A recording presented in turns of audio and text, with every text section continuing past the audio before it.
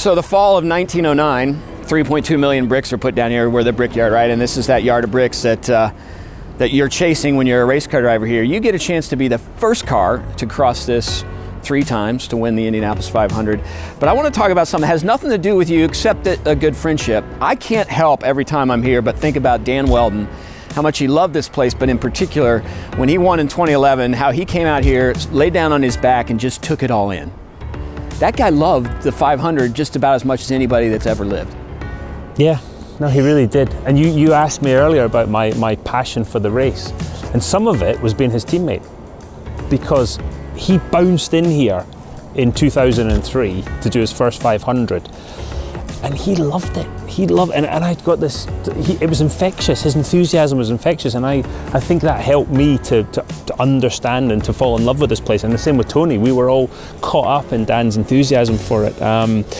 2011 was an interesting race because it was another race I felt fortunate to be in the hunt to win it. And ultimately Dan and his team, they made the right moves and he came through and he won it. Dan Weldon is going to win the race!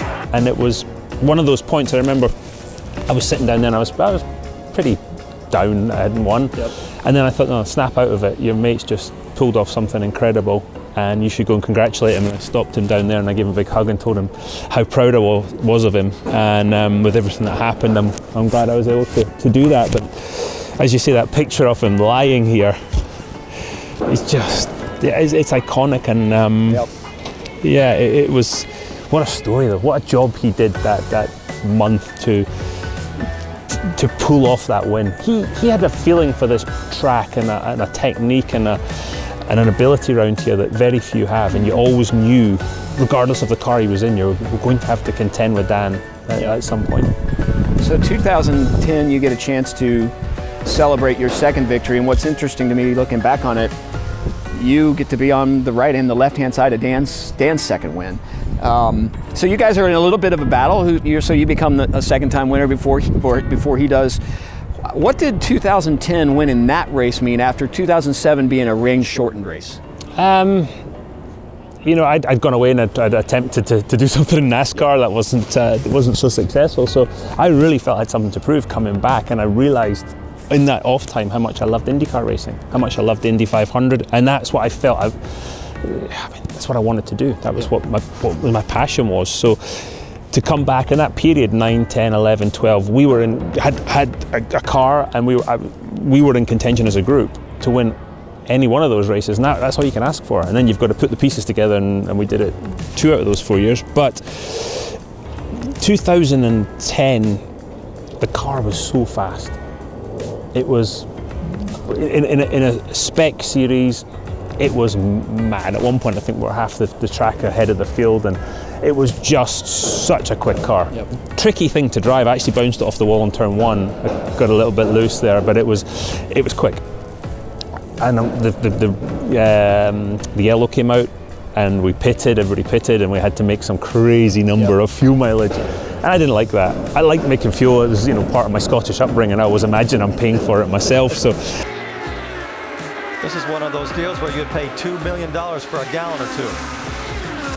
Mike Conway crashed, and and it ended under yellow. We had just enough fuel. I mean, I think I had half because of the yellow. Right. The last lap, I had half a gallon of fuel left in the thing, but the oil cooler had split on the last on the Mike Conway debris. Yeah, so not only was there not a lot of fuel in it, there was a lot of oil all over the floor. So that was the most dominant car, the 2010 race, and yeah, that was one of those. My engineer Chris Simmons, just him and I worked just on the smallest details for the whole practice, and we had a car that was quick, and we were able to execute. So you talk about your year off in 08. But you've been able to do something that not a lot of race car drivers do. Elio Castroneves won 4 Indy 500s, but never won a championship. So you win 4 championships and 3 Indy 500s, all sort of in that 6-year period where you're able to dominate across the board. And you did come back in 09, you win a championship 09, and come back in 10, win the 500 and a championship. I mean, you are on a big time roll at that point. But does it sink in that you're no longer an Indy 500 winner, you're a 2-time Indy 500 winner, which puts you in another stratosphere? Yeah, it did, because one of the things that I think I'm most fortunate with is that the legends of the sport became my friends. You know, those heroes of ours from the 60s and the 70s, they became my friends. Right. And they would say, hey, you know, welcome to the club, but now you're moving up. Yep. And they kind of helped me understand what it meant. Emerson Fittipaldi, Al Unser Jr. I mean, just people that you had to have been watching as you're beginning your racing career. So Al Jr. said something when he won, and he stood up there and he said, "You don't know what Indy means." Well, you just don't know what Indy means. And I remember at the time watching that going, Al, I didn't know Al at the time, I'm like, Al, what are you talking about? What does that even mean? And round about that period, it clicked. I'm like, yeah, Al, I know exactly what you mean.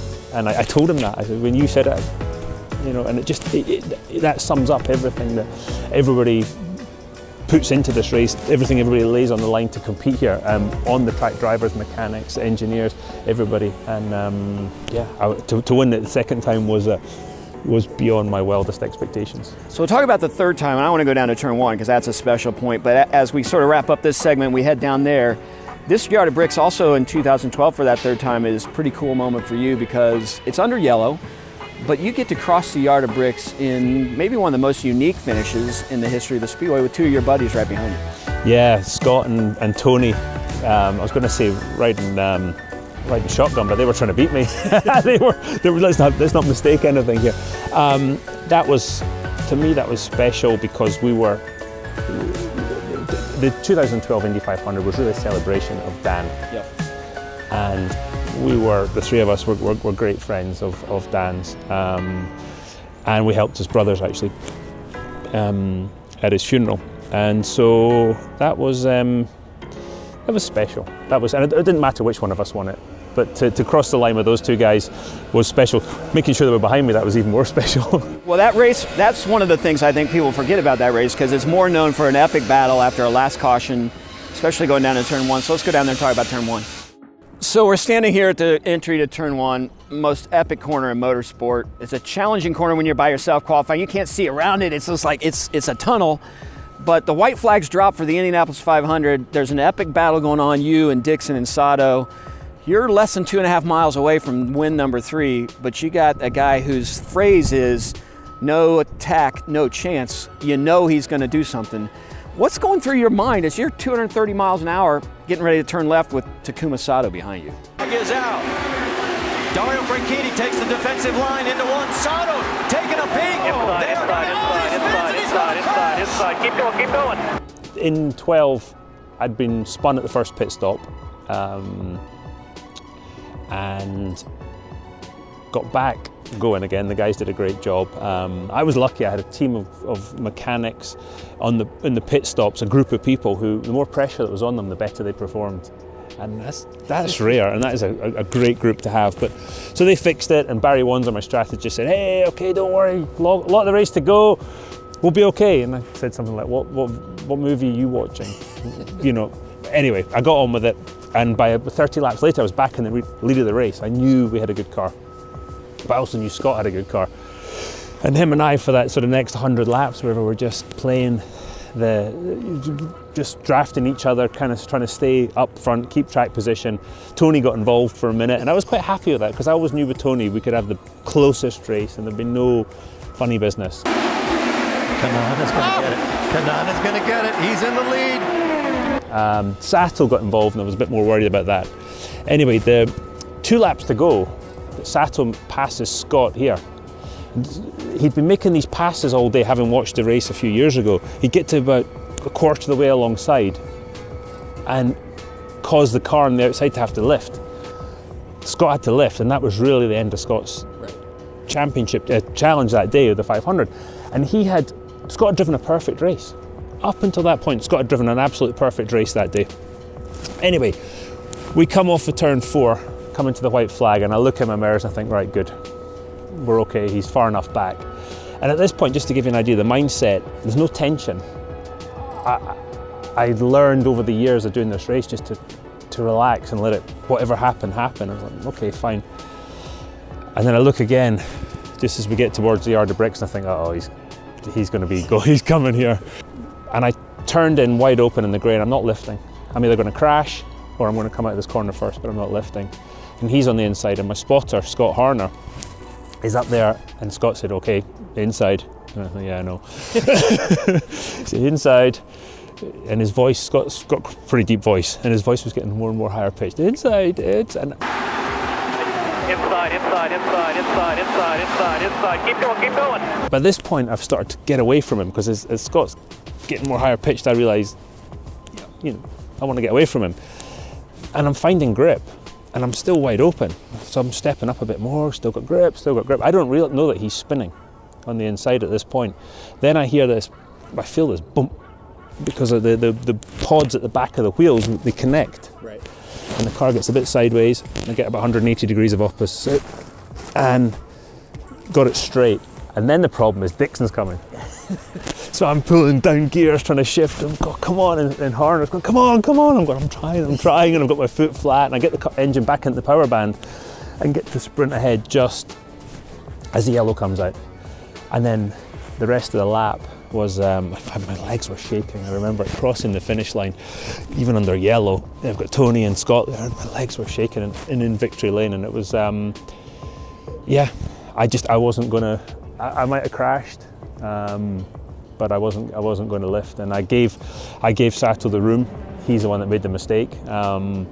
And then afterwards in the bus lot, I was sitting having a beer with my Scottish buddies who'd been to every one of my wins, and Sato comes up, and I thought he was going to say, well done, good race, whatever, and he said, oh, you should have given me more room. I said, I'm sorry. And we had a bit of a discussion. I taught him some new words, and then invited him to leave because he was ruining my buzz. It was Al Jr., Emerson Fittipaldi like. Yeah. I mean, two guys that are like, I'm winning this race, and you laid it all out there.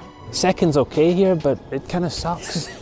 And so yeah, that was what it was all about. And before the race, I was talking to Uncle Bobby, and he, these guys, he hadn't driven a racing car in a long time, and he said to me, hey, just be careful. You never know where they're going to come from today. You need eyes in the back of your head. And after the race, I said, how did you know? And he just kind of went. So we'll fast forward another year. Turn 1 isn't as kind to you, but there's a conspiracy theory out here that the Turn 1 crash at the end of the 2013 race was all planned so that Tony Kanaan could win the Indy 500. So, and it was yellow, and we come down here, and I turn in, and as soon as I start to put some wheel, and you can feel the wheel loading up normally, the wheel didn't load up, it just slid, and I knew from about the apex that I was going to probably crash. And then as I got closer to the wall, I realised it was going to probably hurt.